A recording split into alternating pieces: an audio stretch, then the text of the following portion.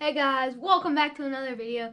Today we got Buster and we're going to be doing a big stick bait review. We got 5 brands of stick baits up here, but before we get into this video, make sure you are subscribed. This is our subscriber board.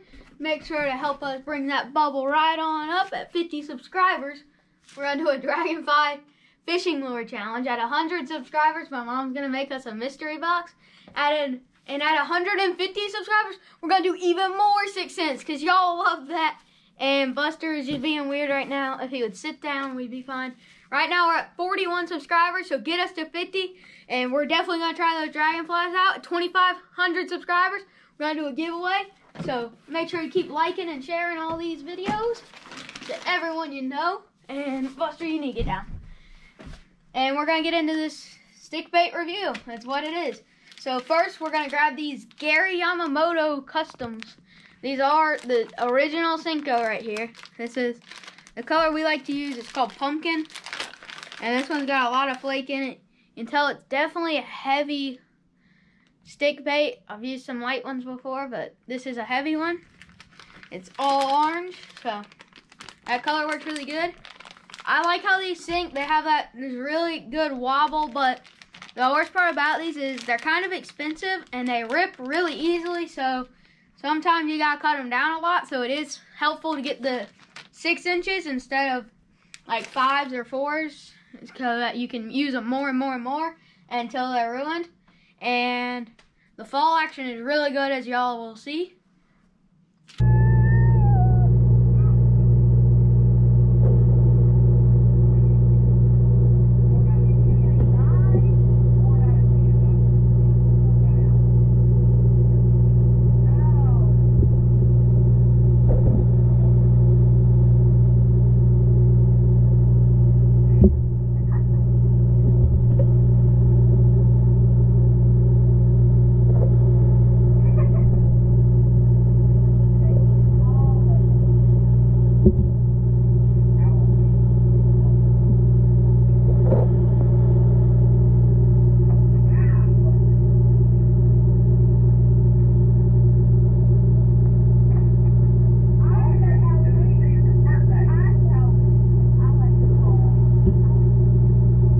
Here are the 6 cents Clout 5.4s, and this is becoming one of my new favorite stick baits. A little lighter than the senko, and it's actually it's longer than the other one that I just had out, and it's still lighter. That bluegrass magic color. I really like this one. Doesn't have too much scent to it, I don't think, and it sinks pretty good. Had a couple of bites on it last night. I was fishing a pond, and if Corbin, you're watching this, thanks for letting me come to that pond.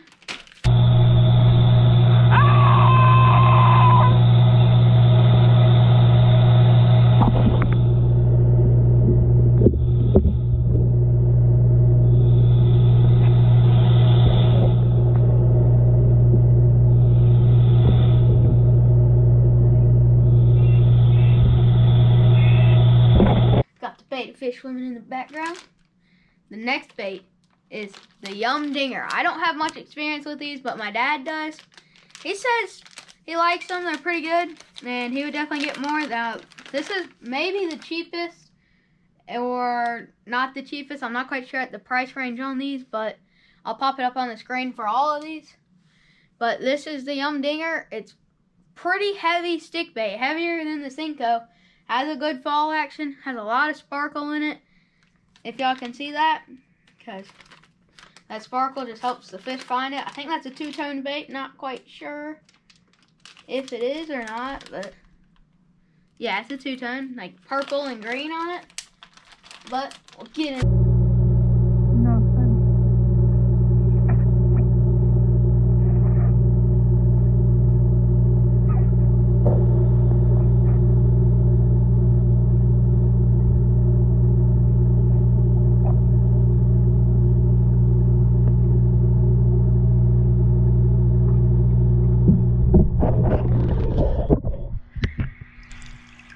And these are the X-Zone Pro Series lures. I'm not quite sure where you get these, how much they are, but I was actually fishing at a pond, and my buddy Tiger King gave these to me. These are like some pretty good ones, and this June bug color. I went blank on my colors for a minute. And this is the color right here. And what's really nice about these baits is we do wacky rig senkos a lot. And it's got that perfect wacky rig spot right there. So that anytime you want a wacky rig, you got a perfect wacky rig unlike any other senko out there. And it's called the 5-inch True Center. So it kind of has a good name for itself. Put it back in the pack real quick. Throw it up there. And the last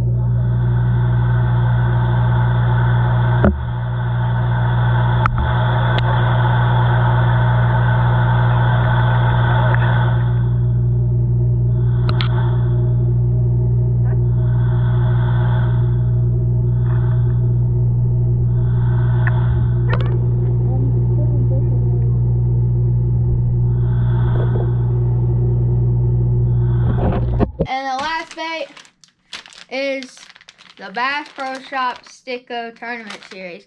This is a not buy. It sinks just as quick as a turd, and it sinks like a turd because it just has no action to it, as y'all probably see.